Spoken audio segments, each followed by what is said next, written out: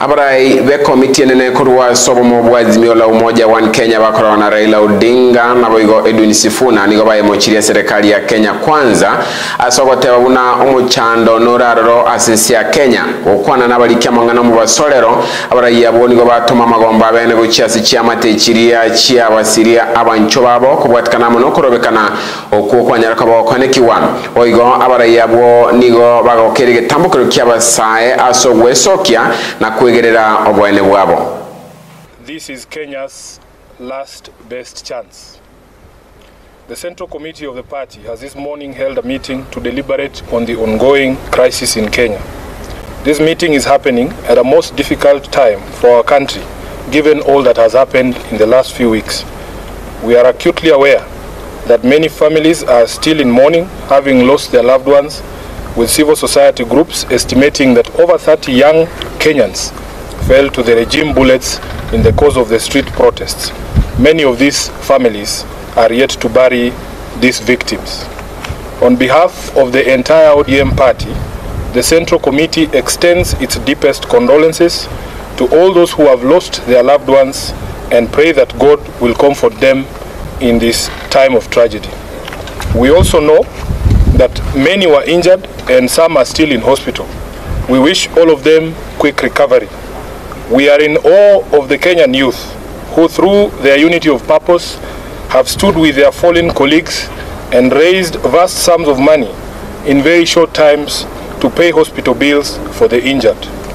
As a mass movement that has been on this journey of true liberation for a long time, we know how difficult it is to achieve some of the things that we have seen you do.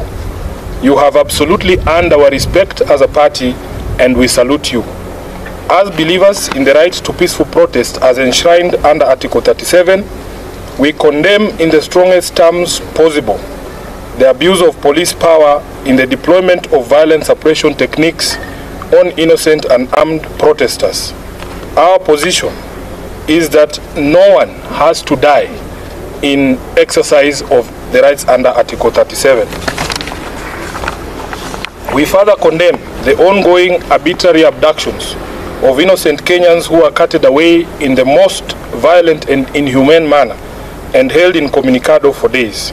As we speak, the reports are that upwards of 50 individuals have been illegally abducted and their whereabouts remain unknown. To make it worse, it is clear that no one in government is ready to take responsibility, to render an apology, or to make amends. The head of state himself has tried to distance his regime from these killings, injuries, and abductions, instead conjuring up theories when everyone can see the blood on his hands. We have the most callous, insensitive, and obtuse regime in the history of Kenya. It is no wonder that chants of Ruto must go are ringing out all across our land. Government must never abdicate its responsibility to protect life and the property of its citizens, and if it does, as Ruto has done, it deserves to go.